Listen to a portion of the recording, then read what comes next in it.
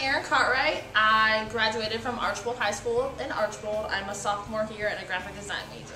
Do you have any goals before you graduate? A main goal would be just to get a really good internship in either the field of graphic design, photography, just to kind of converge those worlds because those are what I'm really interested in. Are you involved in any activities on campus? I'm an editor on the Progeny board. I also do submissions for that.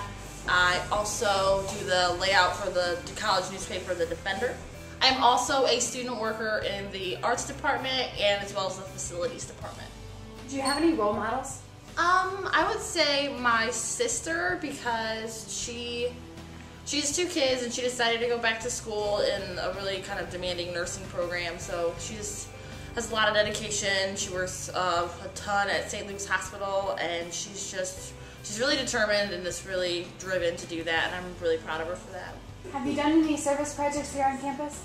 For Freshman Service Day, we went to Camp Libby to help take down like the tents they stayed in over the summer, and that was really fun because I actually had gone to Camp Libby multiple times when I was younger because I was a Girl Scout, so that was kind of fun going there.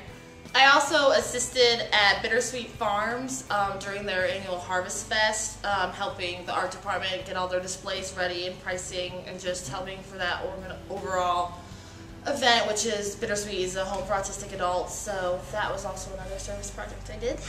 Do you have any advice for undergraduates? Advice I would give to undergraduates would be just organization is really important. I swear I wouldn't get anything done if I didn't organize my time like really exactly, just because there's so much to do, and if you procrastinate and put it off, you're not going to be able to get it done, so organization is really important.